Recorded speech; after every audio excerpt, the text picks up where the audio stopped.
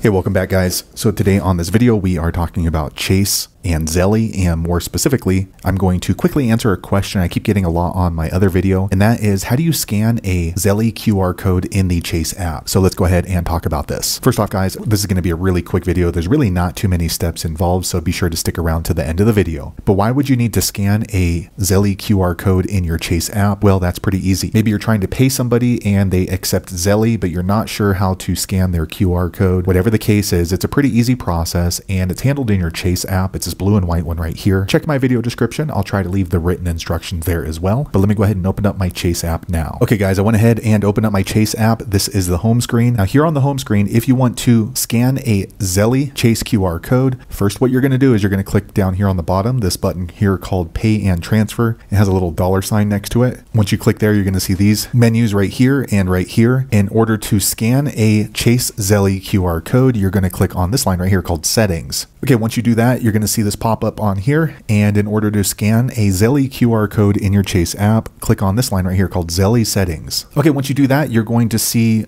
another drop-down menu, and in order to scan a Chase Zelle QR code, click on this line right here called See My Codes. Okay, so once you click there, you will see your Zelle QR code. However, if you want to scan someone else's Zelle QR code, you need to click on this button here on the top left called Scan. Okay, once you do that, your Chase app will open up the camera so you can go ahead and scan that person's Zelle QR code, and it will automatically populate so you can send them a payment through Zelle. Now, if they text message you a picture of their QR code, you're obviously not going to be able to scan it if it's in your phone. So you can click on this button right here and upload the QR code that someone had sent you via email or text message or however they sent it to you. So there you have it guys. If one of your clients wants you to pay them through Zelle and you're not sure how to scan their Zelle QR code in your Chase app, that is the easiest way I know how to do it. If you know an easier way, be sure to leave a comment below. Let the rest of us know how you did it. Hopefully you found that video useful. If so, click thumbs up or maybe consider subscribing to my channel, and I hope to see you on the next video. Thanks again for watching.